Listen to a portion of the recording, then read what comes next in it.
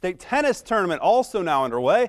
Kenton's Claire Oates competing for the second straight year, but unlike in years past, this year the tournament not in Columbus, but moved to suburban Cincinnati and the Linder Family Tennis Center, home of course of the Western and Southern Open each and every summer. A first-class facility right across from Kings Island. Begin on court 8. Kenton's Claire Oates taking on Georgia Tuckerman of Columbus Gahanna Academy. First set, Oates, beautiful lob, can't be returned. Claire would drop the first 6-3. Win the second 6-4. So in the third and decisive, Oates in the far court. Claire nails the forehand winner down the line. Very close. 2-hour, 45-minute match. Oates does fall in the third set. Tie break 7-3. How about Spencerville's Kaylee Davis talking things over with her dad, Jeff? You saw them on the prep profile on Thursday. Kaylee taking on South Point's Madison Riley. Nice passing shot by Davis. Later in the match, the seniors exchanging ground strokes until Riley's swing goes into the net.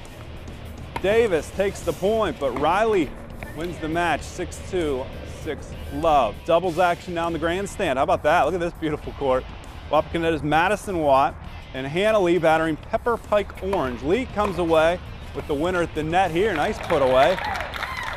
Now Watt is serving for the Lady Skins in the far court, and Lee puts an end to the rally by crushing the lob. Look at the overhand slam coming up. Nice play by the German exchange student, but Wapakoneta does come up short. They lose 6-1, 6-love to Pepper Pike Orange, who have advanced to day number 2.